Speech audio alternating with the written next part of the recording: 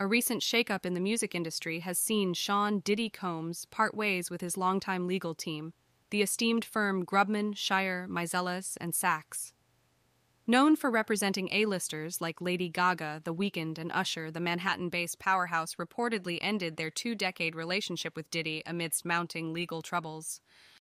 Hi everyone, and welcome back to our channel. Kindly subscribe, like, share, and turn on the notifications button to get an alert on the next video.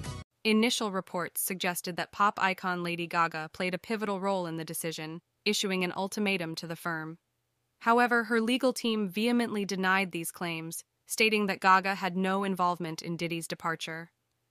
The decision to part ways with Mr. Combs was proactively made by the partners in the firm a number of months ago as they felt it was the right thing to do, clarified a spokesperson for Grubman, Shire, Meiselas, and Sacks, refuting any connection to Gaga's alleged influence. Diddy, facing multiple serious allegations, including sexual assault and trafficking, has seen a wave of disassociation from fellow industry heavyweights in recent months.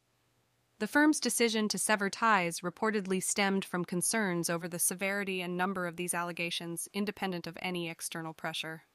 As discussions on accountability in the entertainment world continue, what are your thoughts on the implications of such high-profile splits? Join the conversation below and share your perspective on this evolving story. Thanks for watching. Remember to subscribe.